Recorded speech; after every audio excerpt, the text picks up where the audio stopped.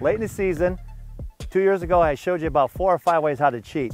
I have another one. We did this one before, but we didn't use it, and I just happened to see it not too long ago. Somebody else do it, so I'm going to kind of copy it again and show everybody what we need to do. A couple factors. A, has to be a high lip bunker so your playing partners can't see you. That's key to have that. Second of all, I'm playing a Callaway triple track. You have to bring another ball with you, the exact same ball, okay? That's totally key in this shot. Then what you're going to do is you're going to get yourself set up and tell your partners, hey, I'm coming up. And they'll say, okay. And what you do is you kind of dig yourself in, hit the shot, and they're going to tell you, great shot.